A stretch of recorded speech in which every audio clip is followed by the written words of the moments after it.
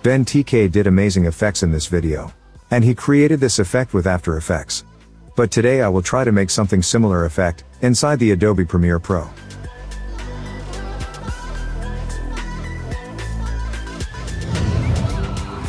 Hello everyone, before starting this tutorial, you can check out my 50 smooth transitions pack under the description link.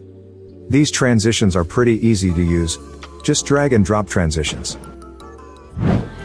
Now let's see how to make the ground opening transition. Here I'm using this video clip. And you can use any video that has a circle shape. And video needs to be without camera movement.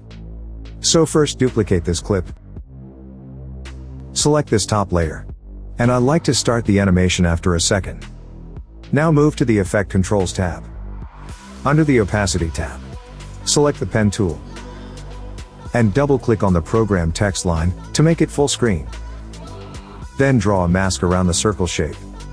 And try to make the mask properly.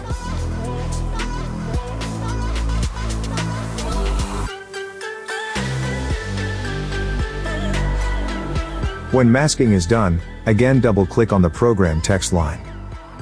Now set the mask feather to 0. And make a keyframe on the mask path.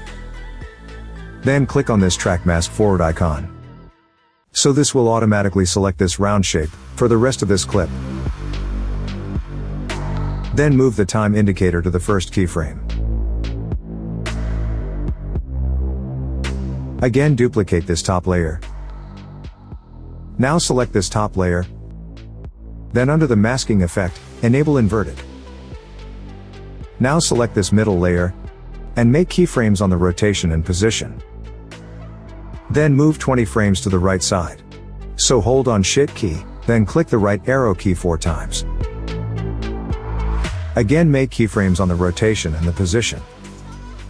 Now move to the first keyframe, by clicking this left arrow key.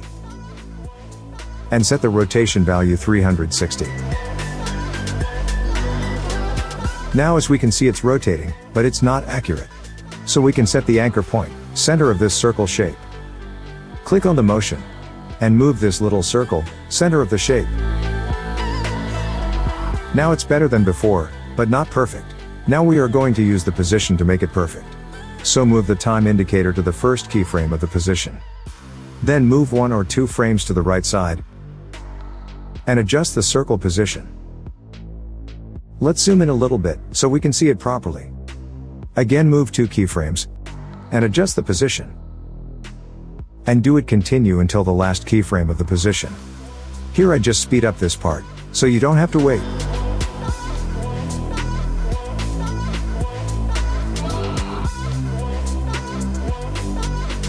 Now it's perfect for me. Then move the time indicator, last keyframe of the position. And move 10 frames to the right side. Again make keyframes on the rotation and the position. And move 20 frames to the right side. Set the rotation value 360. And move the position to the left or the right side, until it's completely disappeared. And we are almost done. To remove the bottom circle, just cut the bottom layer, where it's moving to the right side. As we can see there are some side edges. To remove this side edge, select the top layer. Then set the mask expansion around 20. And set the mask feather 10. And that's it. Let's see a quick preview.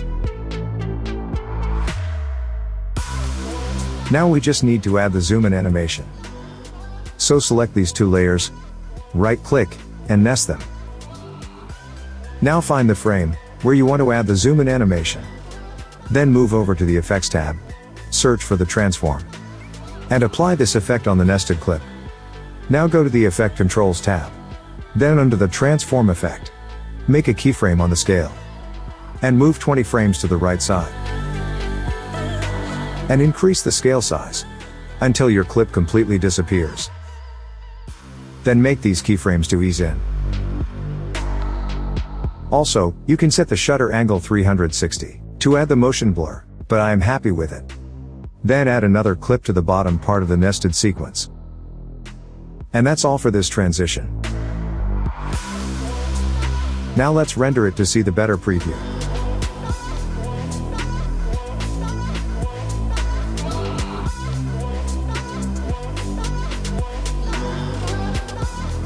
And that's all for today. So if you enjoy this tutorial, please give me a thumbs up, and don't forget to subscribe. And if you have any questions, please feel free to ask me on Instagram. I will see you in the next one. Have a nice day.